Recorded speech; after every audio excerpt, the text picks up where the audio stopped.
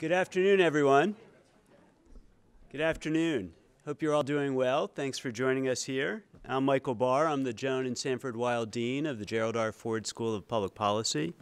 I'm really delighted to see you here today for this special Policy Talks at the Ford School event. We are calling it Perspectives on the Future of Paid Family Leave. We have the American Enterprise Institute's Andrew Biggs and the Ford School's own Betsey Stevenson. We've brought Dr. Biggs and Dr. Stevenson together as part of our initiative, Conversations Across Difference, in a dialogue today moderated by our own Ford School student, Nick Tomeno, who's, among other things, a co-founder of the student group We Listen.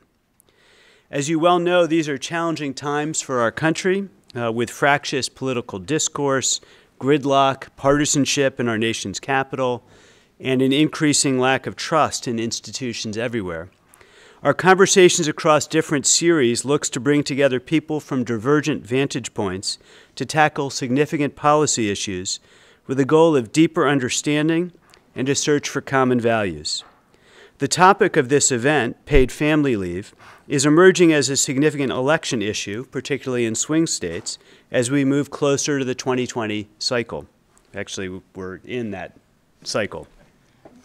According to Pew Research, 82% of Americans support the concept of paid family leave, but only 6 states and the District of Columbia have passed family leave laws.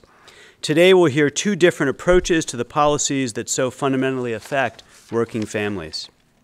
Let me just give you a word on format.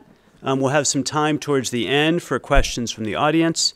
Please write your question on the cards provided, and our staff will collect them. Professor Fabiana Silva of the Ford School, Talia Katz, a student in the Ford School, and Kim Ira, LS&A student and member of AEI's Executive Council, will sift through your cards and pose questions to the panel. For those watching online, please tweet your questions using the hashtag PolicyTalks. Again, welcome to all of you to the Ford School, and Nick, let me turn things over to you. Well, thank you so much, Dean Barr, for that kind introduction, and thanks to you all for being here today. I'm especially excited and honored to be with Professor Stevenson and Dr. Biggs on this really sort of salient issue. I remember a couple months ago in September anxiously awaiting next door my first economics class with Professor Stevenson, maybe a little bit less nervous than I am now. But a few lectures into the class, she had mentioned that she had just wrapped up the second iteration of a working group with the American Enterprise Institute and the Brookings Institution on the topic of paid family leave. So I thought it would be a really great idea to bring Professor Stevenson and someone from AAI together here at the Ford School for this discussion. So I'm really happy to have you guys here and excited that this was able to come together. So I'd like to sort of begin the discussion by prefacing it with the idea that, as Dean Barr sort of mentioned, it seems as if on the topic of paid family leave, both lawmakers on the right and the left have sort of come to the general consensus that this is an issue whose time has come, and that's sort of what the AAI and Brookings report said. Last July, when you testified before the Senate, Senator Sherrod Brown mentioned that if we really sort of acknowledge and appreciate the human dignity of work and the dignity of work, we need to embrace a paid family leave policy plan. And Professor Stevenson, you've been working on this for well over 2 years. So I was wondering if, to start the discussion, you could talk a little bit about, most basically, what paid family leave is, what are some sort of similar styles to the program, and potentially, if any misconceptions exist, what misconceptions are out there on the policy? Either. Sure. Well, thanks, and thanks to all of you for coming today, and thank you for having me. Really, is a pleasure to be here. It's the family leave issue is a nice one to work on because it's an issue that can bring people together today at a time when I think we particularly need to be brought together. As Nick was saying, there's a growing consensus that a paid family leave policy will be good for families, good for kids, good for the economy as well. The idea is that when a new parent, it's often the mother, but the idea is that most of these plans will be gender neutral, so fathers could take paternity leave as well. But when they have a new child, or if they adopt a new child, they can take some time off from work while still receiving pay and spend time in that crucial period of raising their child. There's research that finds that having paid leave available is good for children in terms of nutrition and education and health. It's also good for parents. And it's an ironic thing in the sense that you'd say, well, why would paid leave away from your job be good for people's careers? Well, in the absence of paid leave, what seems to happen, particularly for mothers, is that they become separated from their job. They quit their job when they have a child, and then later, if they want to come back into the workforce, they've lost their seniority, they've lost the skills that are specific to that job. A paid leave policy helps keep people connected to their jobs, so that when they come back into the workforce after spending time with their kids, they come back at higher wages. They come back with more hours worked. It's something which is beneficial, not just immediately, but over the course of their careers. It's something that could reduce the gender wage gap, which is driven mostly by people coming out of the workforce when they have kids. So it's a policy that we think will be good for families, but also good for the economy in the sense of maximizing people's productivity. So it's something that's bringing together people from both sides. So I think it's really good you start asking this question about what do we mean by paid leave, because one of the things that we've seen happen is some of the discussion around what a paid leave plan should look like gets caught up in what do we mean when we say paid leave. So you just talked about paid maternity and paternity leave. That's a very specific bucket. Well, what about the 6-month checkup? Or what about the 1-year well-child visit? What about the parent-teacher meeting? So can you take time off when you need to care for your kids when they're young? What about when they're 12? What about when they're 14? Well, okay, now we want to think about parents being able to take time they need when a kid's sick. Well, what about when they're sick? What about when their spouse is sick? So how do we start to think about what kind of paid leave plan do we want? Do we want something that's really only maternity and paternity leave? Or when we say parental leave, most people are talking about being able to take leave to care for a sick child as well as at the time of birth. And that then starts to dig into this policy debate, which is how big of a program do we want? What are people expecting government to provide? And it gets at the root of the changes in the labor market that have brought us to the place we are today. So over the last 70 years, male labor force participation has been on the decline, and female labor force participation has largely, over that 7-decade time, been increasing. So the gap today between male labor force participation and female labor force participation is much smaller than it used to be. And what that means is that 4 generations ago, 3 generations ago, there was a secondary earner and a primary earner. And so if there was something where somebody needed to take a kid to a doctor's appointment, miss a day of work in order to care for a sick child, we knew who was going to do it. It was going to be the parent whose job was less important. Now all the jobs are important. So we see women are out earning their husbands in 38% of marriages where women work, and they're actually equal in an even larger share. So there's not somebody who's like, we could use it or lose it when it comes to my wages. So it becomes very hard for parents to juggle. And that is where this pressing need comes from. It does come partially from we know that kids are better off, as you said. We know women are more attached to the labor force if you can take time with a new baby. But we also have to figure out how people can manage work life and taking time off to care for their families through the course of raising children. Yeah, no, that's great. So I suppose my second question is, you've sort of outlined why the time is now to approach the issue.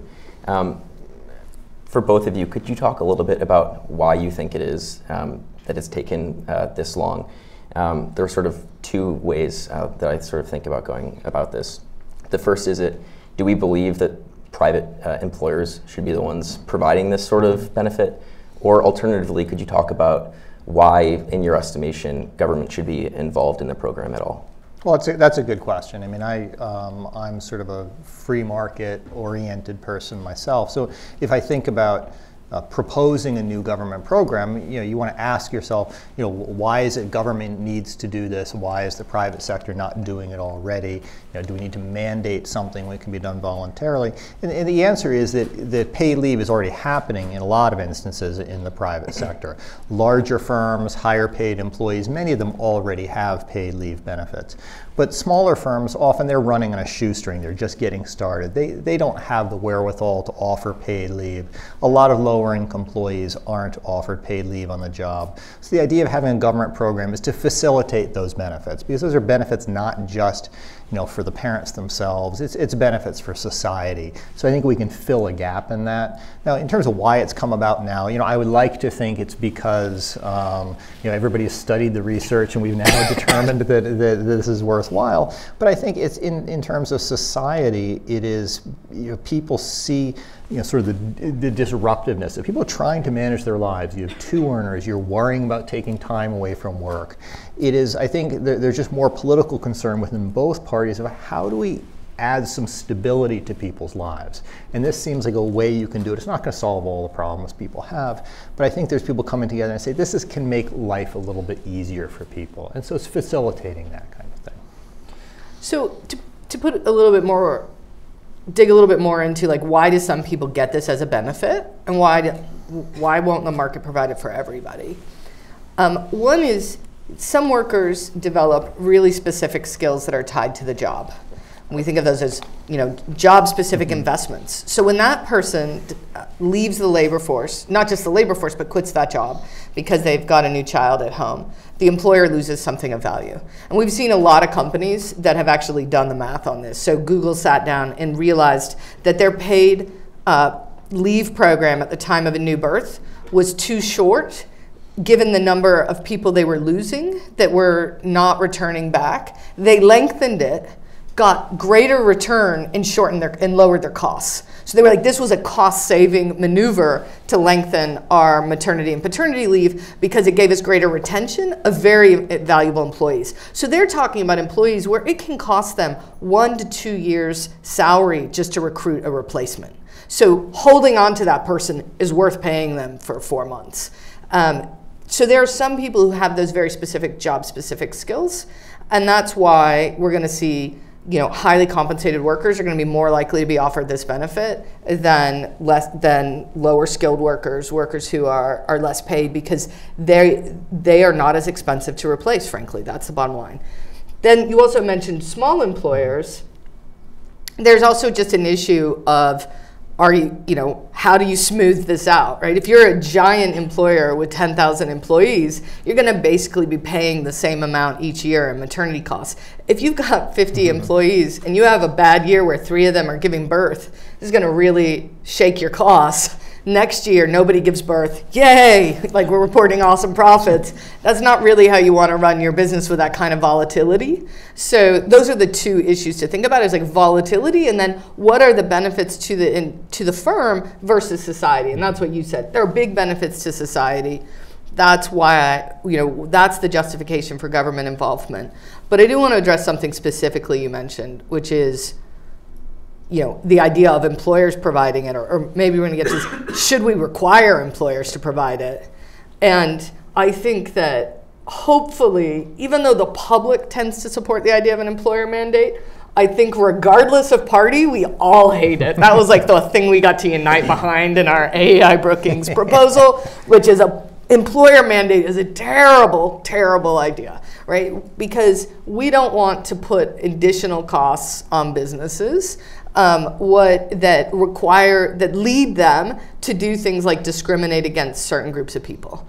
And if you're a small business and you don't think you can handle the costs of paid leave, and we're saying you have to pay it, then what are they going to do? They're going to avoid the people who look the most like they're going to use it, and that's a problem. And that is why no developed country has a national employer mandate when it comes to paid maternity and paternity leave. Great. So before diving a little bit deeper into more of the compromise and the policy that the working group created, sort of in keeping with the idea of conversation across difference, sort of within the context of the AAI and Brookings Working Group or elsewhere within your experience on the topic. Specifically related to paid family leave, could you talk a little bit about what that process has been like, both in DC and in academia generally, what sort of problems you've encountered, things of that nature? You were with the working group longer. I think the thing is that it's somewhat surprising to me, so I'm sort of don't know where to start. We went from barely being able to talk about paid leave as a realistic policy choice in, say, 2009 to, I think, having genuine bipartisan support in Congress and in the policy world that we need something. Here we are in 2019. So that's a big movement in terms of attitudes. And you had asked earlier sort of why that movement happened so fast. I don't really know the answer to that, but I think that it is the culmination of companies doing, the math, the research coming out, and people starting to say, wow, we are actually shooting ourselves in the foot. The other thing we've learned is that the US used to be one of the highest countries in terms of female labor force participation in the OECD, and now we've slipped to very far, right? So we were number 6, we're now like number 20. And researchers have pinned a lot of that on the fact that, over a 20-year period, all these other countries started to pass things like paid parental leave, improved their access to high-quality childcare, increased access to workplace flexibility. We were doing none of that stuff, and so it's part of our loss of international competitiveness. And once people start to think about it that way, I think it starts to change the conversation. I think the biggest challenge in talking to people is, how are we going to fund it? How much are we going to cover? What are we talking about? How long is it going to be? And that's a really, I think, a big debate, because nobody in the US is talking about the kind of leaves that you see in Europe. So in Europe, you'll see like people get a year off, and no one's really talking about that. But the researchers who've been looking at child health, they really want to see 12 weeks. And that's because that's what they've really seen as being best for the kid, and they have a really hard time compromising on that. And I think people who are conservative are like, whoa, that's a lot of time to just jump on into. Why don't we start with something smaller? And so, that has been a big issue. I think there's this natural inclination on the Republican side to figure out what you can do through tax cuts and tax incentives. And I just don't think this is one where we can do it cost effectively through tax incentives. But I think that's been a big part of the debate. And I think the bigger overarching thing that you run into when you talk to people about this is we have to make decisions as a nation about how much spending we want to do. And this is getting caught up in that.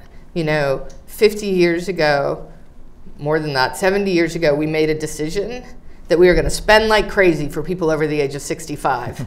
And goodness, we have been successful. Now they live forever. So now we're spending even more on those folks. And that's left our ability to spend on kids like really, really constrained. And so we start to get into arguments about, well, we've got, a big chunk of GDP going to take care of people over 65. Are we really going to spend that much more on taking care of children? Maybe we should take from the people over 65. So there you start to see the problems. So moving more towards the 2017 report that AI and Brookings put out, sort of in watching principals on the working group talk about it, both Aparna and Isabel, the two co-directors of it, basically said that this was, in fact, a compromise because, as they put it, no one on the group loved it. From all the things you just mentioned, how to pay for it, how long this should last, things of that nature. there was certainly a great deal of discussion and potentially gridlock. So first, could you talk a little bit about what that sort of compromise looked like, what it was most basically, and then some of the economic and moral principles that sort of animated that discussion? Yeah, why don't you? So, one of the issues was who are we going to cover? We did maternity and paternity leave, and for a lot of people that was really painful to sort of leave everything else behind. And we said that we would come back, and we did, to talk about like a TDI and a broader parental leave program. But we were like, look, we can all agree, everybody can unite around the fact that kids are better off, and there are enormous societal benefits when parents take time to bond with a newborn. You know, it's just, you know, a 2-week-old does not do well in childcare. Like, they need constant attention. And we know that, you know, nursing has benefits. Like, when a kid's 2 weeks, there's not a lot of other things you can be doing in the day if you're nursing besides nursing. So there's just real benefits to a parent being able to stay home. And there's real benefits to both parents bonding with the child so that the child makes that connection. And as I mentioned earlier, the health researchers really feel like you need the full 12 weeks so that the kids get the full 6 months. You stack them, you do mom for the first 3 months, you do dad for 3 to 6, and the kid doesn't need outside parental care until after 6 months. We didn't do that. Like, we said something shorter. I think we said 8 weeks, although we had this like really hedgy language, like a fixed amount of time to be debated on later, like 8 weeks. I will say, actually, it was a debate just to put concrete recommendations in. So when we were first coming out with the report, we weren't going to put any concrete recommendations. We were going to say some people think this and some people think that. And I was like, you're not telling me that I've wasted like a year of my life and we're not even going to like find like some narrow thread that we can agree on. And other people felt the same way, so we came up, that's why we came up with a thing where everybody had to like swallow hard and say, I don't like this. But at least like now we can say, we've put this on the table. There's bipartisan agreement that kids should have time with their parents when they're first born. There's bipartisan agreement that this needs to be funded in a budget neutral way, at least partially through a tax increase. That was another part of it. It had to be budget neutral. So that meant we had to have a plan to pay for it, not just like money comes later, but we're going to pay for it today, and it's going to come half through cuts of some other entitlement program. That's painful for some of us. And it's going to come through raising some new revenue. That's painful for some others of us. So that's a compromise, right? And that it, you know, so those were the kinds of things where we put that compromise out there. It's a basic minimal plan. Everybody would have wanted either something bigger or something smaller, but nobody objected vehemently to what we put together. Great. I think it's important that the specifics went in there, in the sense that if you want something to pass Congress, you're asking them to put their jobs in the line, and people in Congress value their jobs very highly. If the think tank folks can't even, who are in no danger of losing their jobs, if they can't even put some specifics and come to a compromise, then there's not much hope on the congressional end. But I think this is important in the sense that, you know, what you're talking about, the bonding, you know, with a newborn. If you're upper middle class and above, you take this for granted. You're reading all your books and doing all. I mean, when we had our child, the stuff we did was insane. And yet, why shouldn't every American have the opportunity to do the same insane thing as I did? This stuff is important. It's not just important if you're upper middle class and above. It's important for everyone, and because it's bringing benefits to everyone. So it means that, you know, we have to make certain compromises in a perfect world we wouldn't make. But we're not living in a perfect world. We're living in a world where we're trying to make some progress on things. And I think that this sort of work between, you know, AEI, which is sort of right of center, and Brookings, which is a little bit left of center, is a really fruitful thing in this time when generally that sort of cooperation is pretty absent. So, Dr. Biggs, as you've sort of come on the working group in more recent months, when the report for 2018 was published, it tackled, as Professor Stevenson said, paid medical and paid family leave. For paid family leave, there wasn't a total compromise, hence the discussion now. But they did find some sort of compromise with regard to paid medical leave, and that sort of came in the form of TDI, the temporary disability insurance. I was wondering if you could talk a little bit about that. Where else that's sort of implemented? I know some states, like you said, California or Hawaii in this regard, have been tinkering with that a little bit. So what does this sort of look like outside of a think tank environment and more in the state's hands? California has had paid leave for about 15 years or so, but more, and I think there's some interesting results there from the research on how that has affected families in a positive way. Most of the states they're doing are using a payroll tax to finance it. They're not, as Betsy said, imposing a requirement on employers, although I think Hawaii may be going in that direction. But you have Connecticut has implemented it, and so it's a positive thing in the sense you're seeing experimentation at the state level, and yet there are limits to that given the mobility we see. But it's often run at the states through, many states have state level disability programs in addition to the federal disability program. They're often run through the state disability office. Some states don't have that. Say the state of Washington is establishing a paid leave program. They don't have a disability office, so they're going to go through their unemployment insurance office. A lot of this is just the mechanics of how do you have data about people and their jobs and the employers that they work for. And so you want to piggyback on the existing programs as much as you can, but in most of the cases it's been a payroll surtax they're using to finance it. So as Andrew mentioned, there's a handful of states that have these temporary disability insurance systems. Those have been the states, as you mentioned, that have been found it easiest to get a paid parental leave implemented because they just add it on. It says if it counts as a temporary disability. And Washington State passed their paid family leave a long time ago, but they haven't been able to do it because they don't have a TDI, so they didn't sort of know how to mechanically do it. But this issue of temporary disability insurance, a lot of states have it, and it works pretty well in those states. They've had it for a long time. This isn't like a bunch of states have recently passed it. It's decades of having a temporary disability insurance system. So how does that work?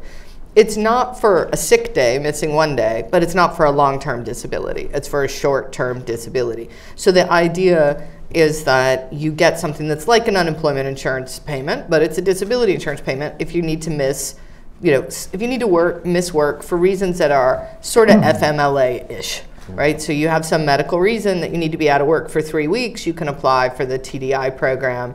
And there's been a significant amount of academic research on whether TDI reduces the likelihood that you ever go on long-term disability.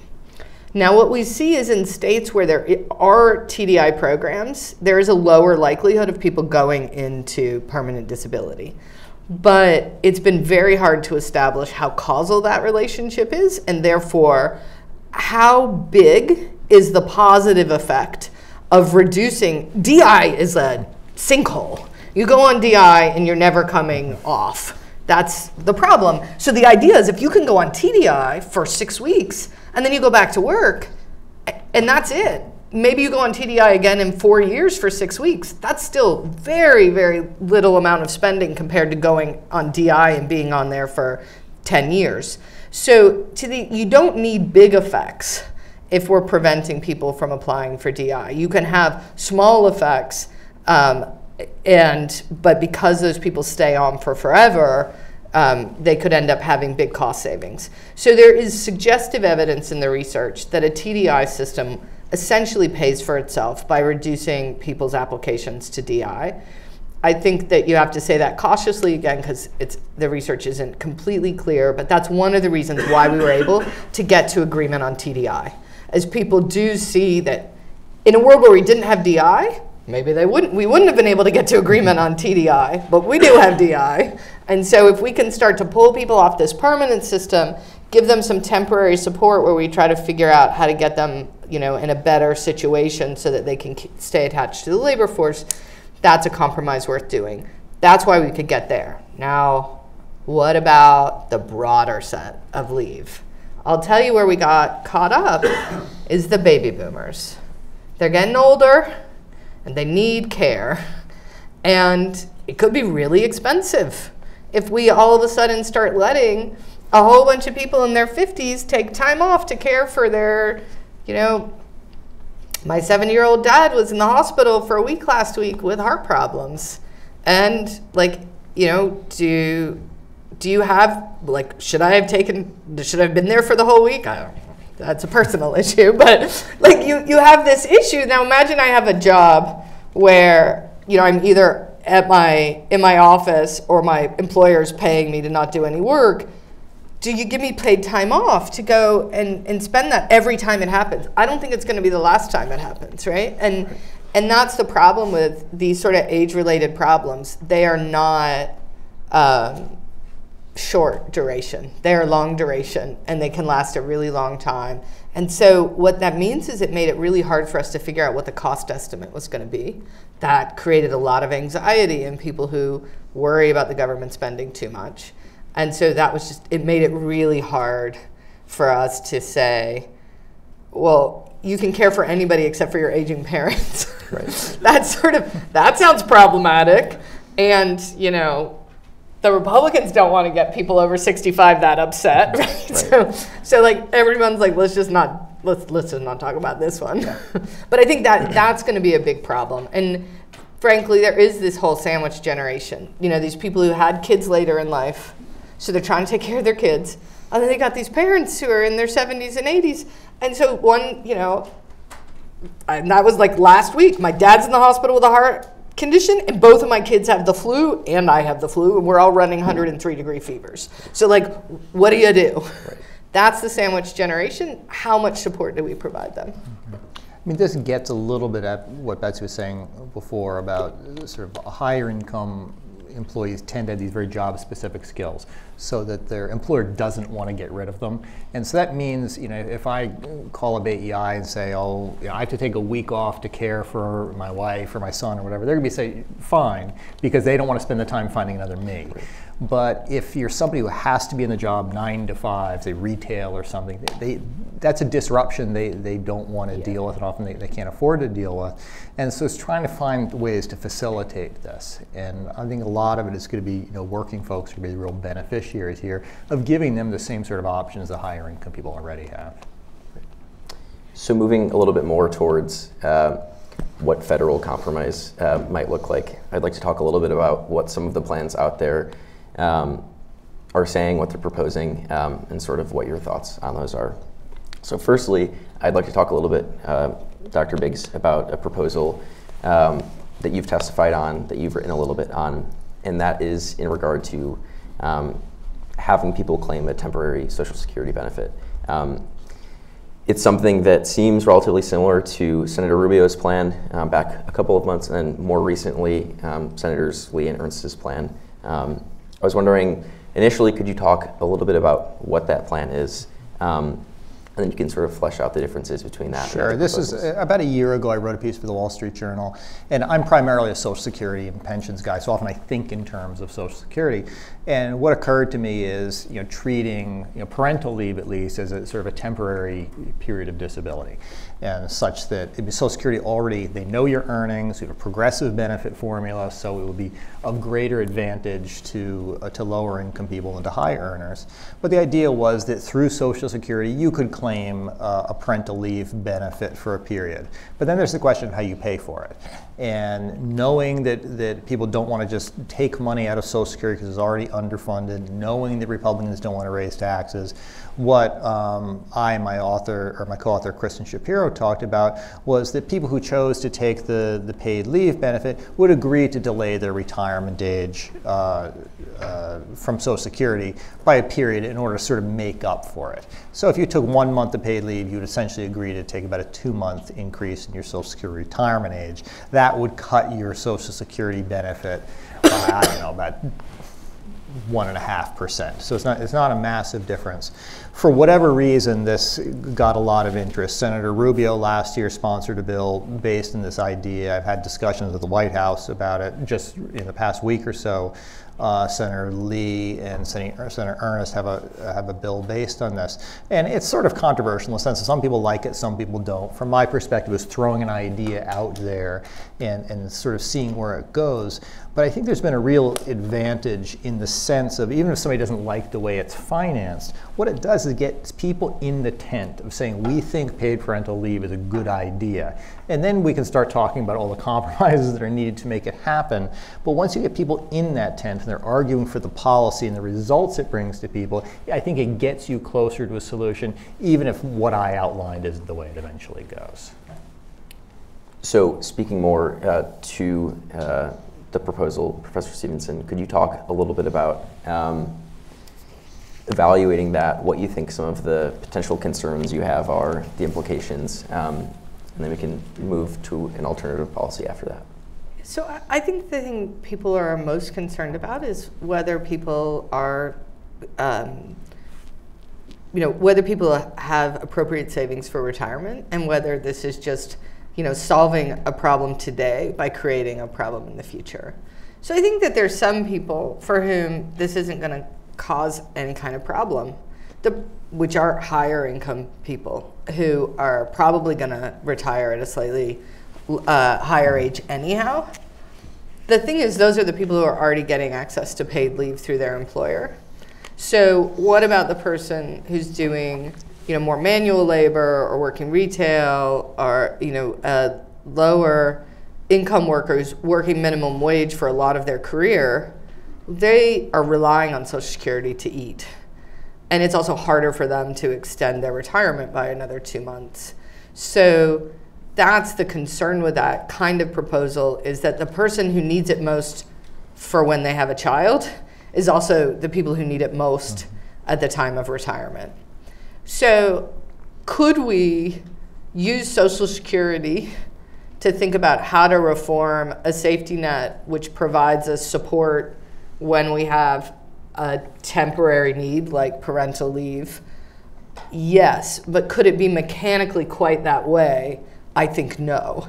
I think if we're going to use Social Security, we need to make sure that we're also readjusting benefits in a way so that we're supporting the most vulnerable, lowest income workers a little bit more in retirement, and also making sure that they're getting the coverage they need from family leave. So my concern is not don't touch Social Security. I think we absolutely should have a conversation about, how does a paid family leave program fit in with our overall Social Security system?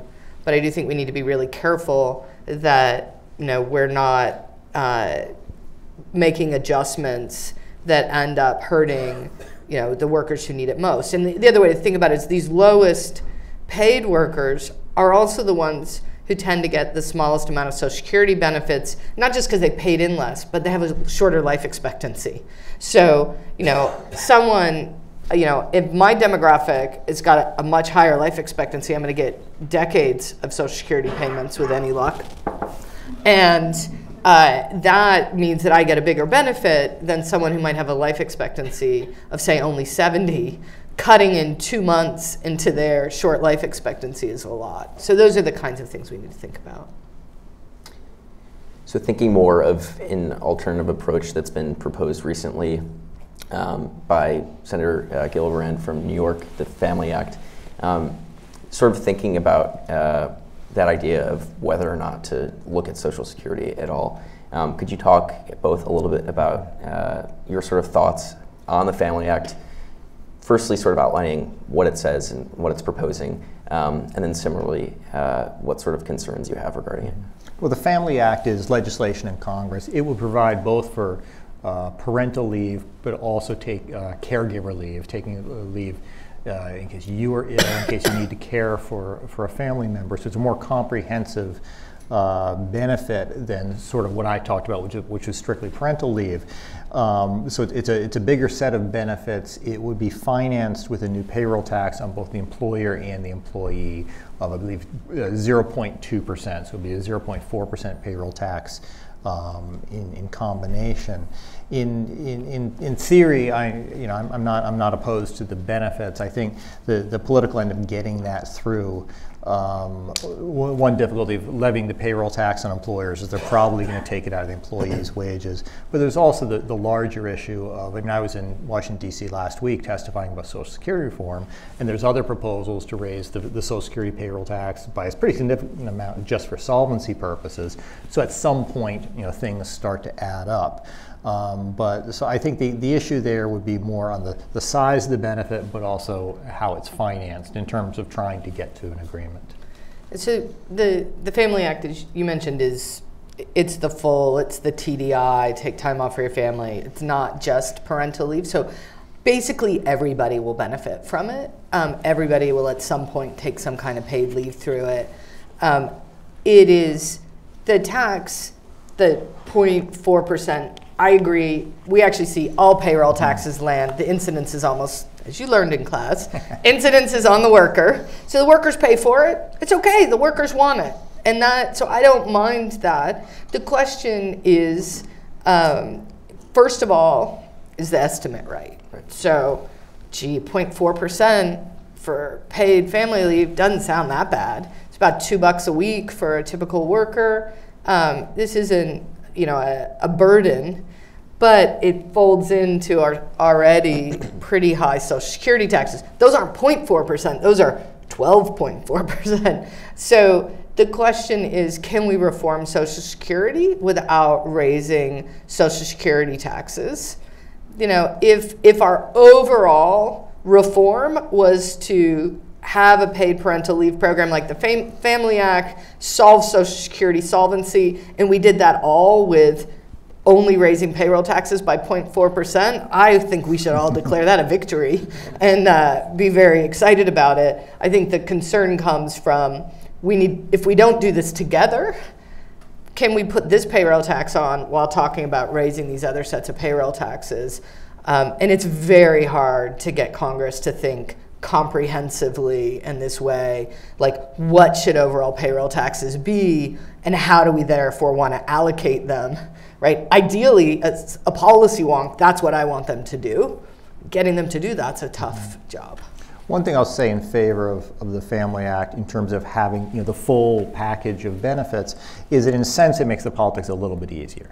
If you were levying a new tax only to pay for parental leave benefits, it could be that people who are over the childbearing age would not look as kindly on that. But if it's offering more comprehensive benefit of caring for an aging parent or giving yourself some leave when you need sick time off of work, that's something where they would see the benefit themselves. So there's no free lunch there, but it would be a way of kind of broadening the coalition that might support it. So Democrats are nervous about new payroll taxes too, and so we polled the idea of a paid family policy like this, including this is what it's going to take out of your paycheck, and we still got the majority of people saying sounds good, but it included your own benefits, not just paid maternity and paternity leave. And I agree with you.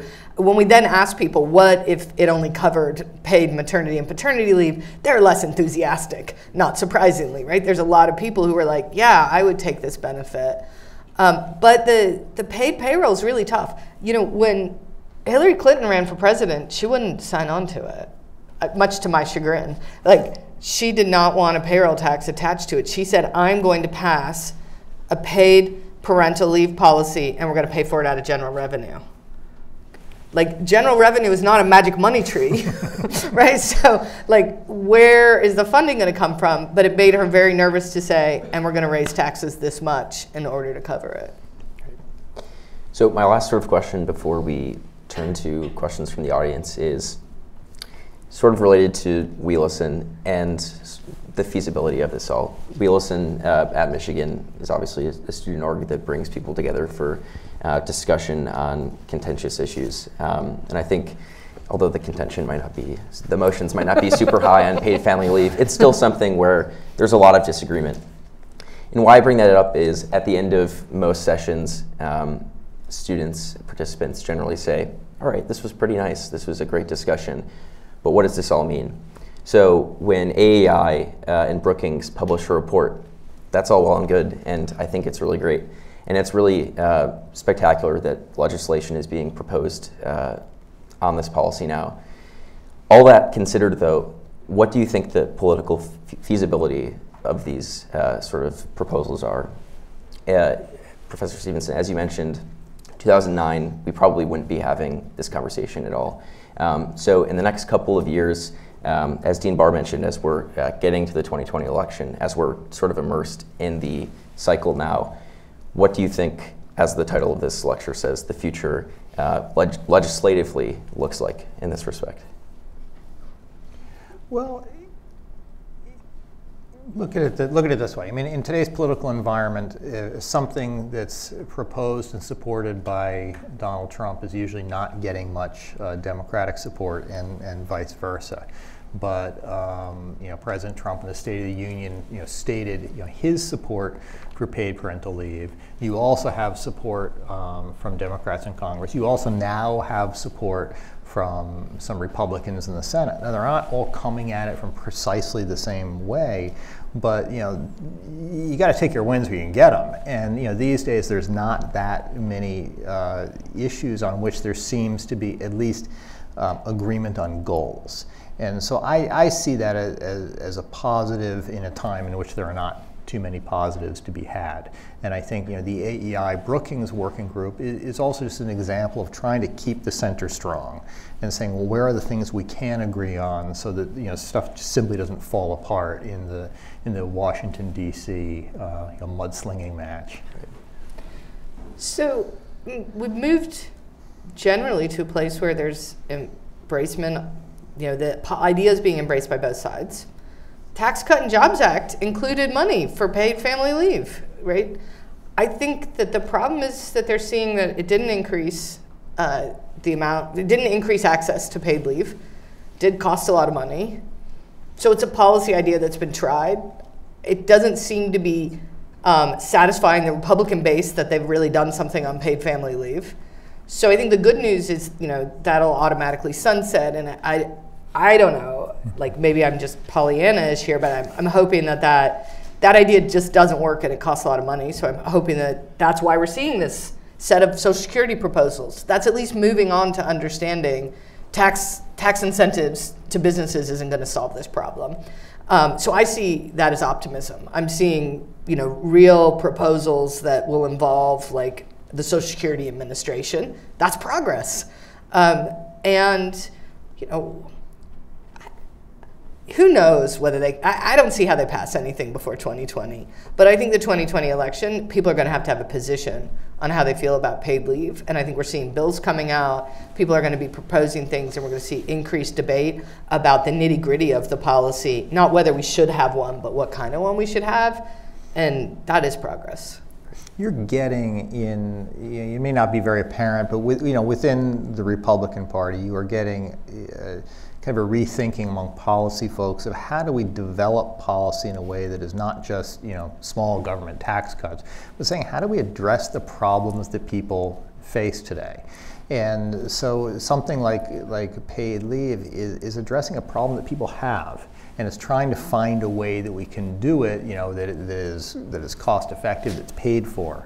But I think that, again, it's a positive sort of thing of people within my own party rethinking how they do this, but trying to find shared goals. Great.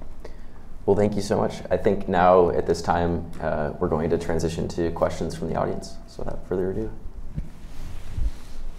All right, thank you so much. We're going to start a Q&A session. To begin, my name is Kim Myra, and I'm a junior at the LSA School studying International Studies, and I am a member of the AEI Executive Council here at Michigan. And my name is Talia Katz. I'm a senior at the Ford School. I'm also on AEI's Executive Council. I actually was introduced to AEI because of Professor Stevenson from her economics class, so I just want to say thank you for that. All right, so to start it off, our first question from the audience is, when approaching these seemingly bipartisan policies, what roadblocks do you face from Congress that impede an issue both sides largely support? I would see a lot of it on the financing end that if you go to Congress, there's many of them, most of them, who sign these pledges saying, I will never under any circumstances raise taxes. And I'm not a tax raiser myself, but if you find something that is a worthy project that people want and in which they are willing to finance with a dedicated tax, to me that makes sense. But these are often, Congress and politics work on these broad rules of I will always do this or I will never do this, and sometimes the subtlety gets lost there. Yeah, I think the financing, that's always the biggest issue with Congress, is how are we going to pay for something, and what you see is largely the answer is sometimes they just get over it, and then they run, up the deficit and debt grows. They usually don't find a way to fund it if they're gonna. So I think that will really be the big sticking point. But I think the real challenge is going to be thinking about the different constituents that are being served by the policy, and who's going to be. In order to figure out sort of who's going to be supporting what kind of policy. All right, so the next question we have is, you mentioned a long time coming for this bipartisan support for paid family leave. When do you think that time will come for bipartisan support for Social Security reform? And how is paid family leave proposals contingent on Social Security insolvency?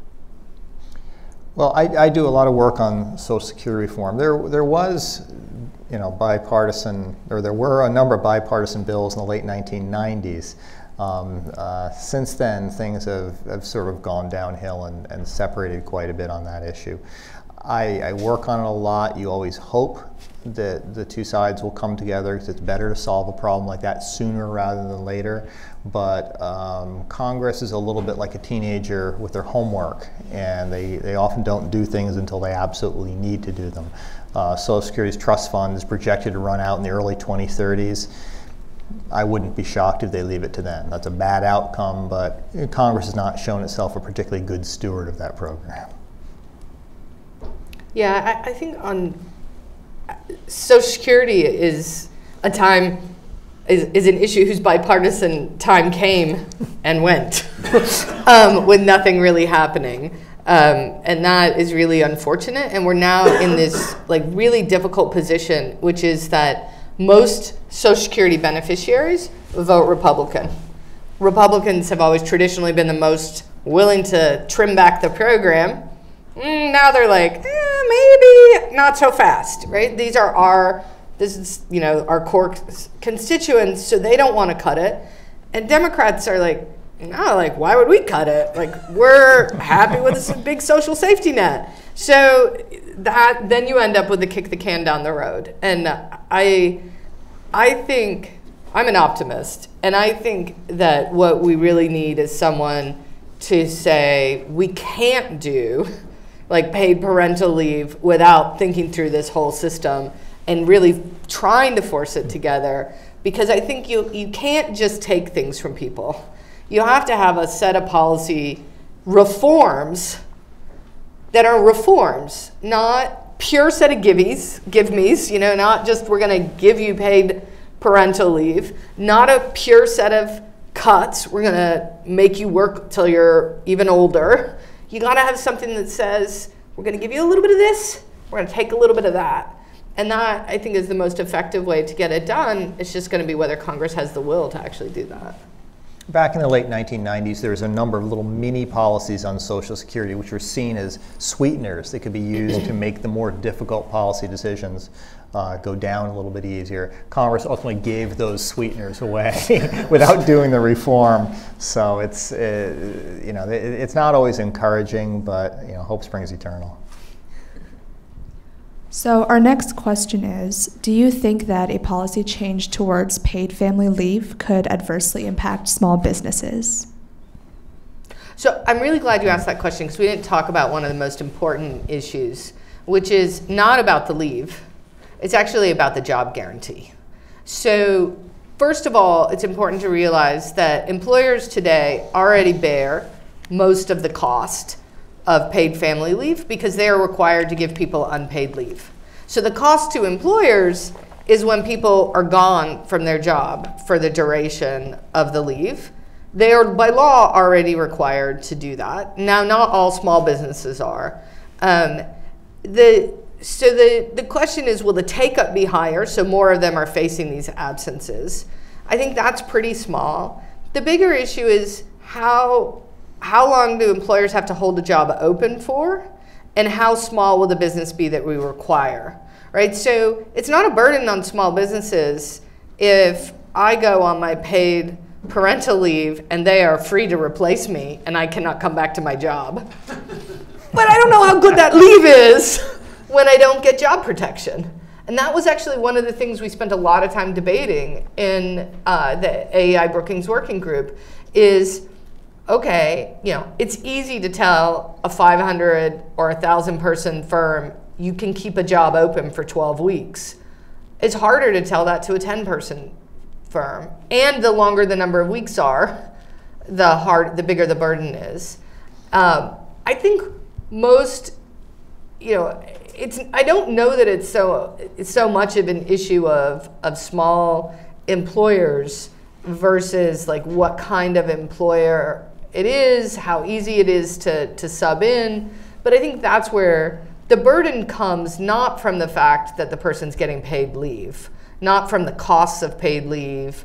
It comes from the fact that who's going to do the work while you're gone, and do you have enough staffing and options to be able to do that? And so how small does a business, or how big does a business have to be before we put that requirement on them, was a big part of our discussion, and we didn't really reach a good conclusion on that. Because it really is hard to think about what paid parental leave is when it's really a severance pay. All right, so the next question is, what are your opinions on a government-funded or subsidized flexible spending account model where employees can use their money for childcare or put it towards retirement savings?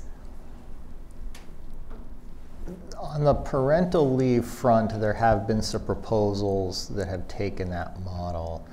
And the concern I had was, given the age at which most people have kids, and given they're coming into that, having paid off student loans or similarly, they may not have enough time or resource to really build up that kind of account in order to cover paid leave. It's just the timing is not right in terms of the time of their life.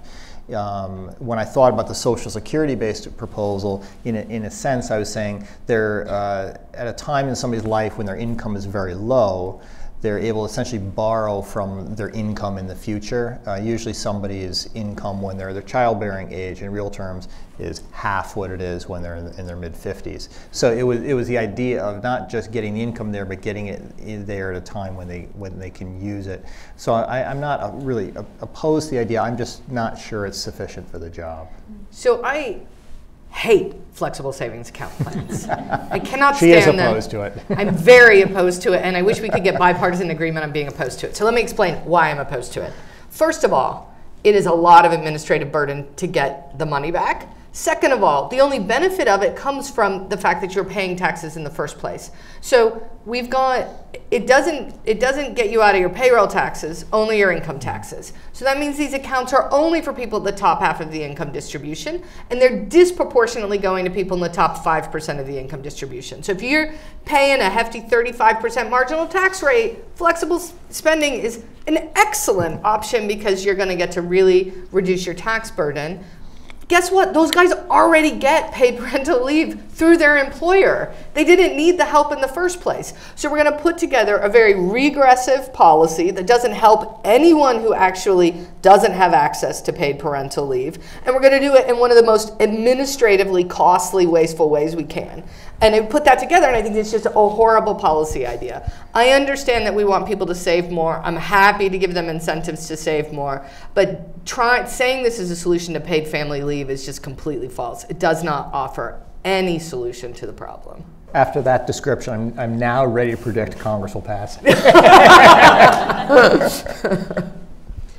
Okay, our next question from the audience is, how would enactment of universal health care impact funding issues for paid family leave?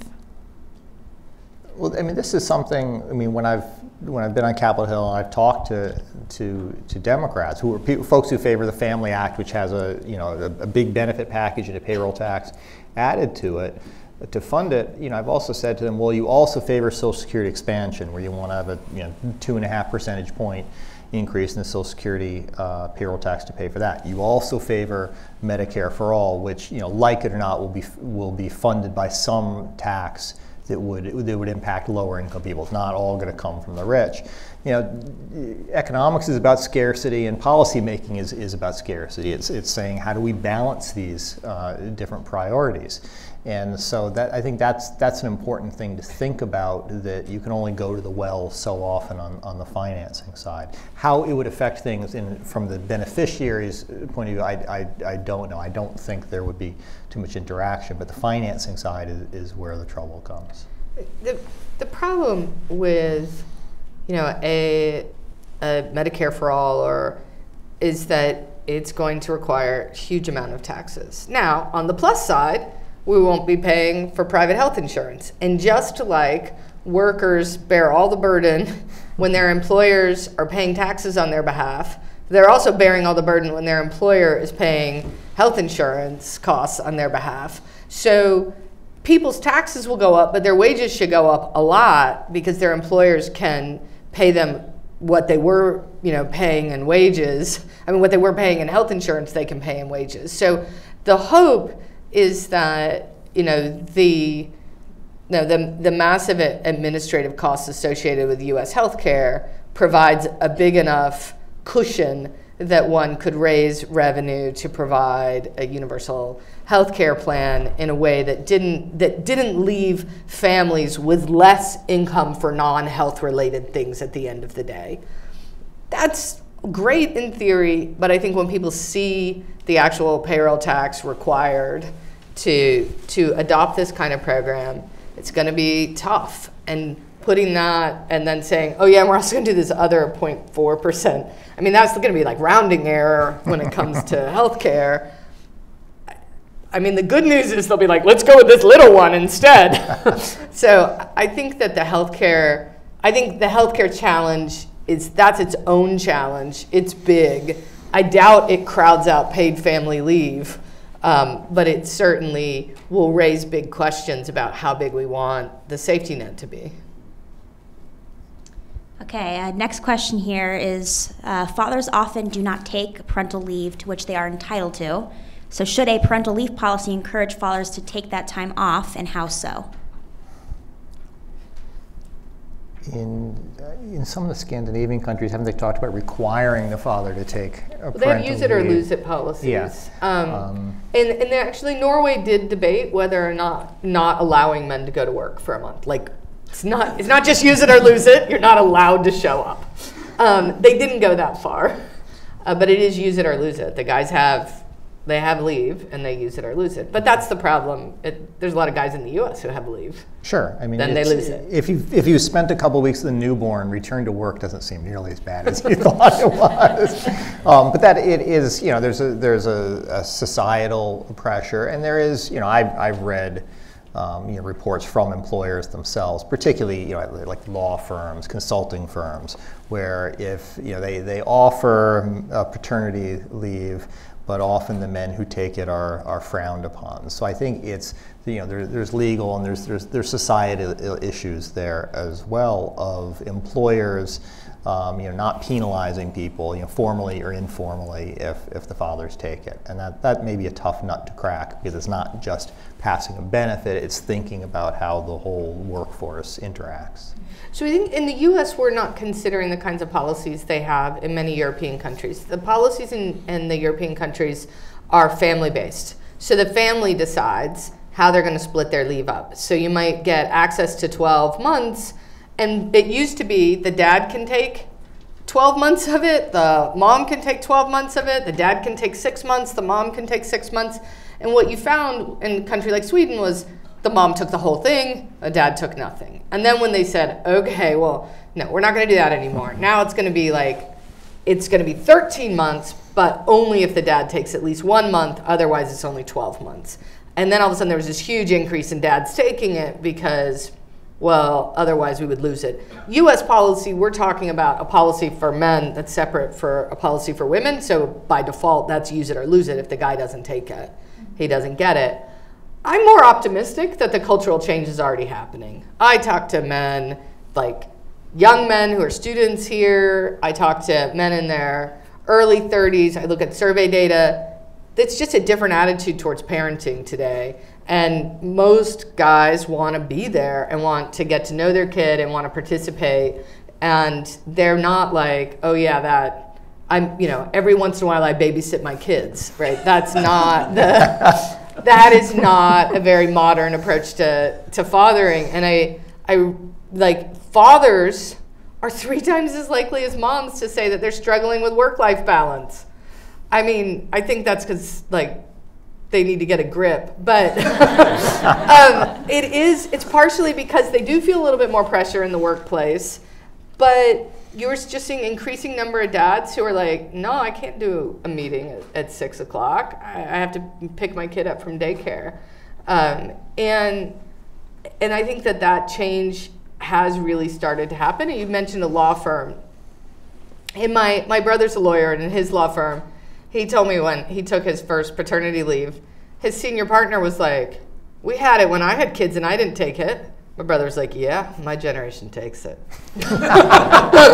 And there's some things they do for each other. So like, you know, one time I was visiting my brother and he said, oh yeah, I'm covering for this guy who covered for me when I was on paternity leave. So the guys find each other, they're sort of the same age, and it's like, can you cover for me these, you know, this time when I'm gonna be out, I'll cover for you. So I think that you do need a whole cohort to change, because if you're covering for each other, it doesn't feel like a burden anymore, right? It's not like I'm taking on your work because you're staying home with your baby, but I'm going to take on your work and you're going to take on my work. So it's later. No longer a free rider. And so it's no longer feels like a free rider. So it is, you do need sort of nobody does it or everybody does it, but I'm starting to see this swap at more companies, this flip from nobody doing it to everybody doing it.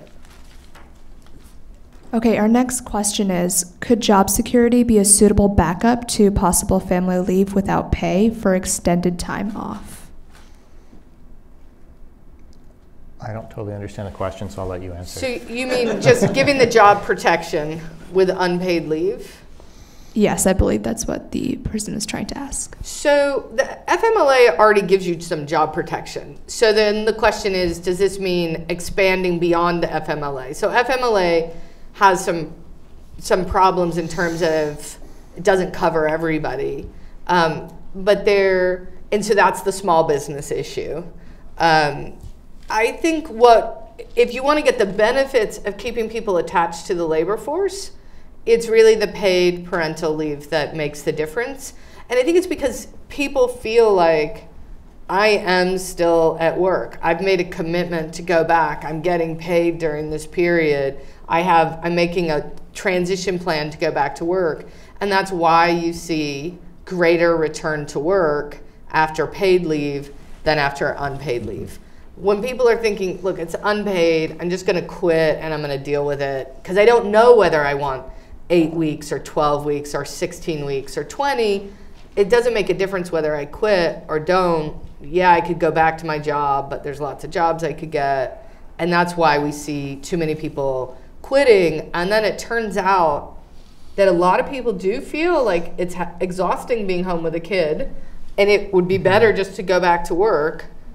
But if you don't have a job, the idea of finding a job becomes overwhelming. And so you end up with this problem that then, you know, it's 3 years later and they're just thinking about trying to go back to work. So the short answer is no, I don't think job protection's enough. And I think job protection is actually the stickiest wicket for us to address when it comes to very small businesses. Okay, I think we have time for one more question. So Professor Stevenson mentioned that it made sense for Google to provide some sort of paid family leave for that kind of employment.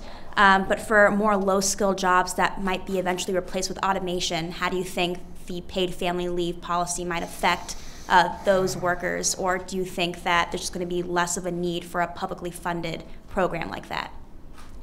So I think I think it's sort of odd to mix this in with like sort of automation, although if you want to say, well, as workers cost more and more, then maybe I should just, deepen my capital investment to make sure my workers are more productive and use fewer workers. Some of that, I think that's a debate for a different discussion, but I think the big issue here is, what does this cost employers? And for employers, we've already discussed, if it's paid for a payroll tax, this is coming out of the workers' wages. Now, the one exception to that is minimum wage workers. So if you're making the minimum wage, they can't really lower your wage because they're paying another tax on your behalf. But I think there's a big body of literature right there that says at the current minimum wages we have right now, there aren't big negative employment effects from sort of raising compensation costs. So I'm not very concerned there. I think that the way to think about the cost of paid parental leave to businesses is it's mostly the cost associated with that job guarantee and with somebody stepping away from the workplace for however many weeks it's going to be. Because we're not talking about forcing the employer to pay for it. We're talking about paying for it through a payroll tax, which is the incidence of which falls on workers. So then the question is, which workers are we talking about that we're most concerned about? I'm not worried about the ones who can be replaced by automation. A lot of those are big companies. Their workers are easy for them to hire. Having a gap where somebody steps away for 12 weeks and then comes back isn't that costly for them.